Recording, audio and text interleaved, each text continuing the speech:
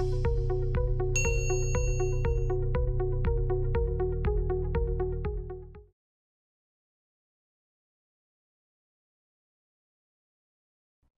you are a Linux developer or you are preparing for a Linux developer role, so this video is for you. Hello everyone and welcome back to another video by Simplilearn. This is Anubhav and in this video we will be learning about Linux interview questions.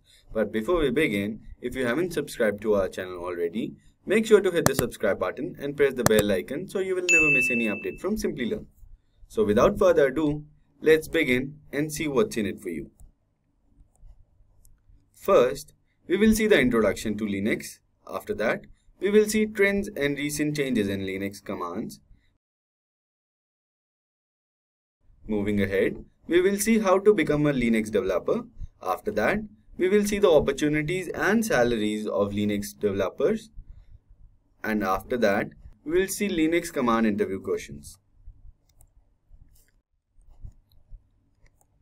Linux platform gives its open source natures has integrated a wide range of innovation minds who have given their best to introduce world-changing ideas into reality.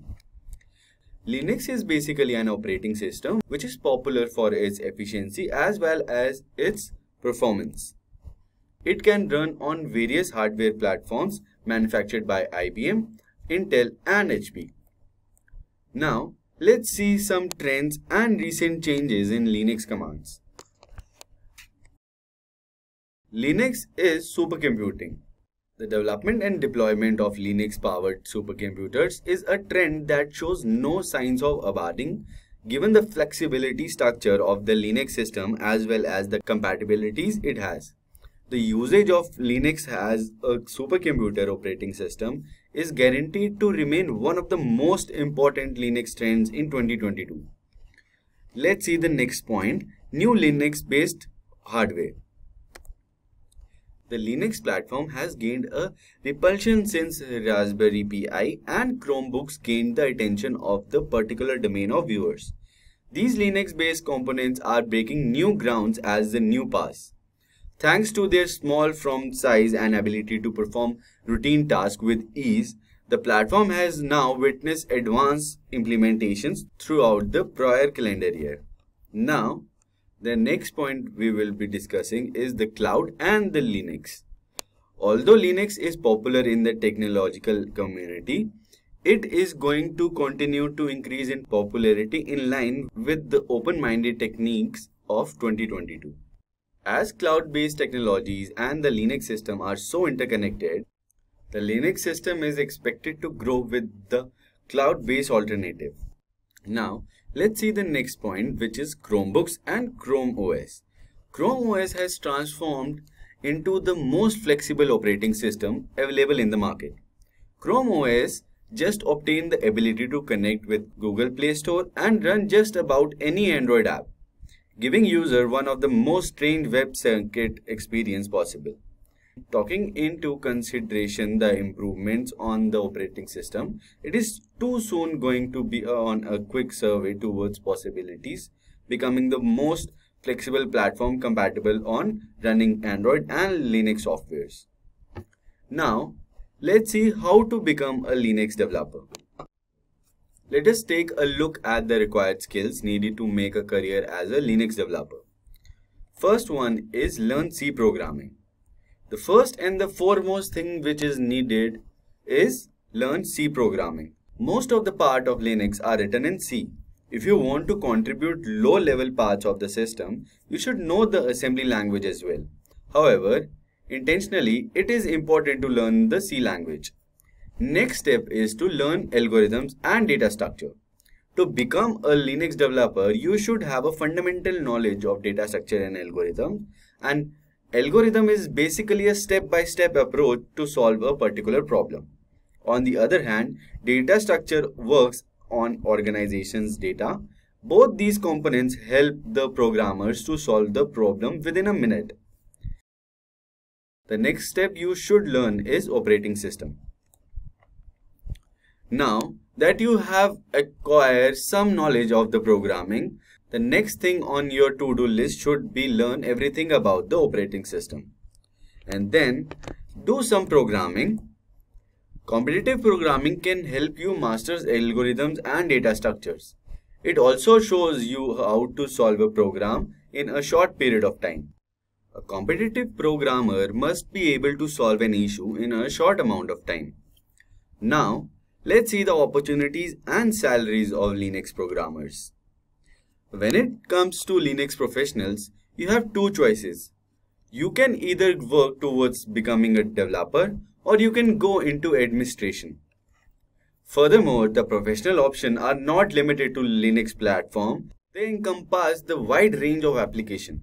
The following are the areas where hiring managers are looking for hiring Linux developers. First one is system architecture.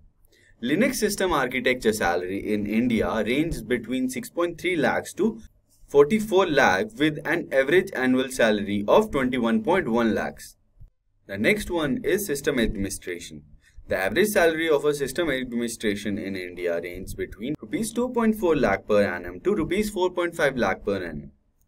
The next one is web developer and development. Linux developer average annual salary in India ranges from rupees 3 lakh to 8.9 lakhs. And for desktop and app development, average starting salary for Linux developer and app developer is in India is rupees 3 lakh per year. Now, we'll move ahead with the Linux command interview questions. The first question that we will discuss is, what is Linux? Linux is a Unix-based open source operating system. Linus Torvalds was the first to introduce Linux. The primary goal of Linux was to give a free and low-cost operating system for people who couldn't buy Windows, iOS or Unix. Now, the next question is, define Linux kernel. Is it legal to edit Linux kernel? The answer is, the Linux kernel is a low-level software system. It is used to keep track of resources and give a user interface. Yes, it is legal to edit Linux kernel. Linux is released under the General Public License, which is GPL, and any project which is released under GPL can be edited and modified by the end users. Let's move on to the next question, which is, what is LILO? LILO denotes Linux loader. It is basically Linux bootloader which loads Linux operating system into a main memory to start execution. Most of the computer systems are featured with bootloaders for certain versions for Mac OS or Windows OS. So, if you want to use Linux OS, you have to install a special bootloader for it. When a computer gets started, BIOS conducts small initial test and transfer control to the master bootloader. From here, LILO loads the Linux OS and start it. The benefit of utilizing LILO is that it ensures a quick boot of the Linux operating system.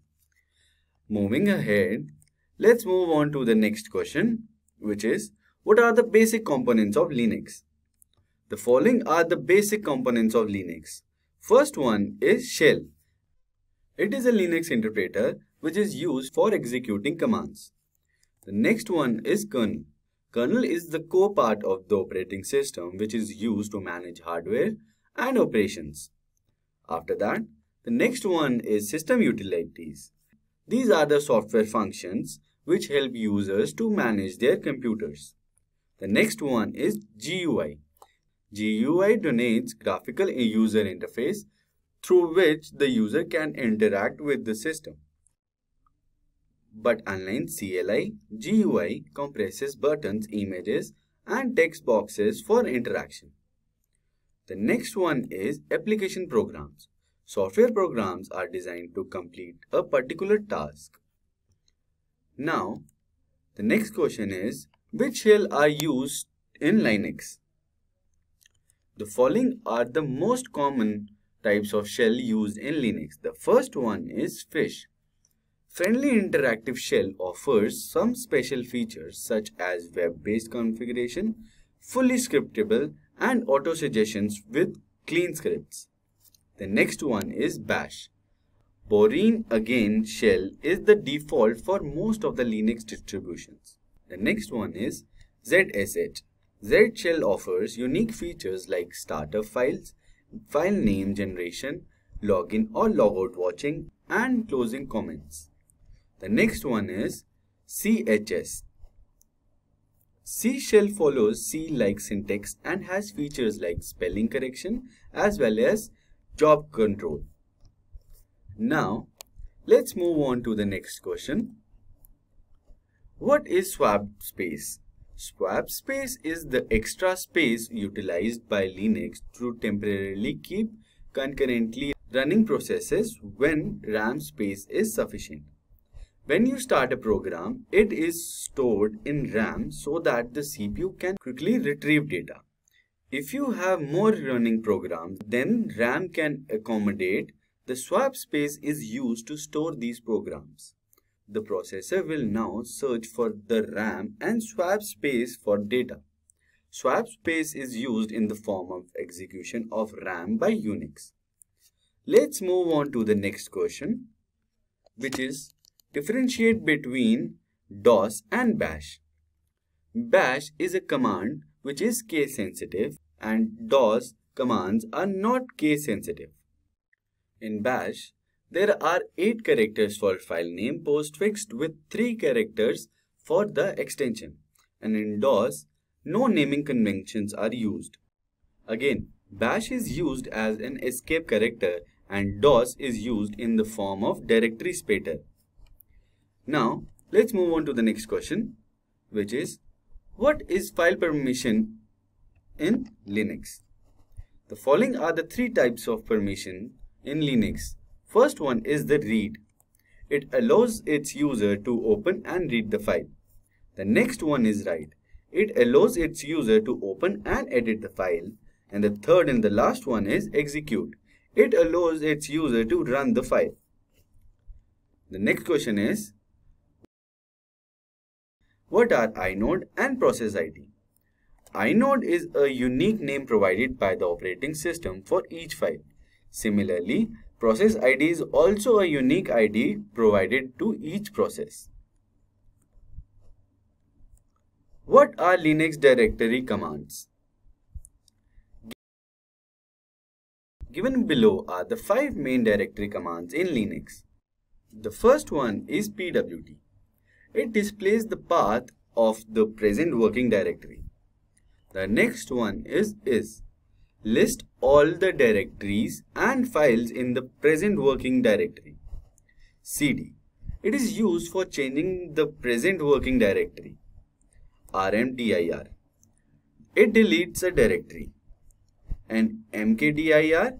It is used to create a new directory. mkdir is also known as make directory. Now, let's move on to the next question. What are the various processes states in Linux? Given below are the process states of Linux. The first one denotes ready. The process is ready to run. The second one running is the process has been executed. The third one is wait or blocked. This shows the process is waiting for the input. After that, it's completed or terminated. This process shows the process is completed execution or was terminated by the system. The last one is zombie. The process terminated by the information is still available in the process table. Let's move on to the next question. What are process management system calls? The following are the system calls used to manage the process. The first function is fork function. It is used for creating a new process. The next is a exec function, which is used for executing a new program. The third one is a wait function. Wait until the process completes the execution. After that, it's exit function. It is used to exit from the process. After that, it's getPID function. Get the unique process ID of the process. And the last one is getPPID function, gets the parent process unique ID. Let's move on to the next question. What are the redirection operators? The redirection operator is used for redirecting the output of the specific command as an input to another command. The following are the two ways to use this. The first one is this symbol, which is overwrites the file's existing content or creates a new one. The second one is this symbol, which shows the add the new content to the end of an existing file or create a new one. Let's move on to the next question, which is explain a latch. A latch is a temporary storage of device that is controlled by a training signal, which can be either stored as 0 or 1. A latch is primarily used to retain state information and has two stable states, high output or 1 or low output or 0. As long as a latch is powered on, it can store one piece of data. The next question is, what is microprocessor? A microprocessor is a device which is used for execution instructions. It is a single chip device that fetches the instructions from the memory, decodes it, and executes it. The following are the three basic functions which are carried out by a microprocessor. The first one is addition, subtraction, multiplication, and division are example of mathematical operations. The next one is make decision based on the circumstances and then jump to the new different instructions as needed. Last one is move data from one position in memory to another.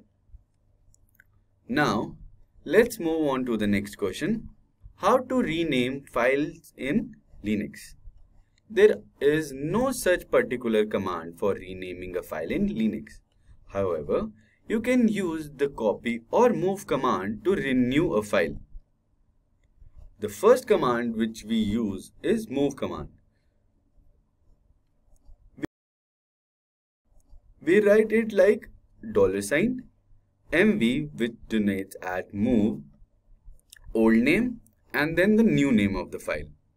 Like this only, we will write a copy command. In that, there will be a $CP means copy, old name of the file, and then the new name of the file. Like that only, if we want to delete a command, we'll write $RM, which denotes as remove, and the file name. Let's move on to the next question.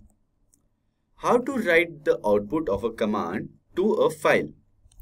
You have to use the redirection operator.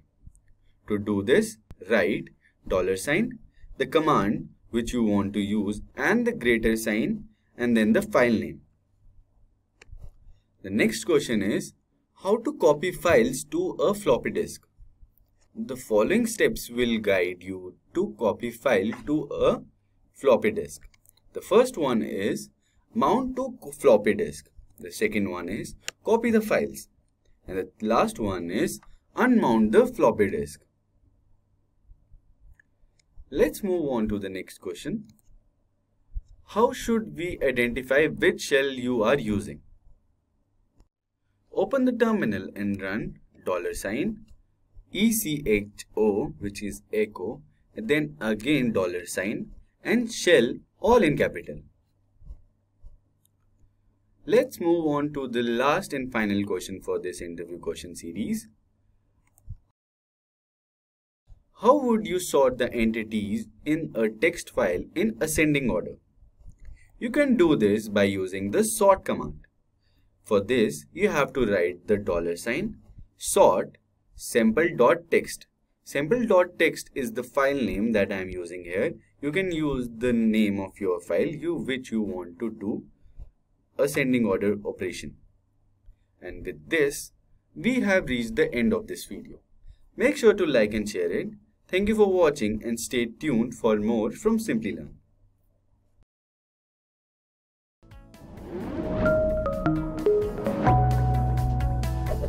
Hi there, if you like this video, subscribe to the Simplilearn YouTube channel and click here to watch similar videos. To nerd up and get certified, click here.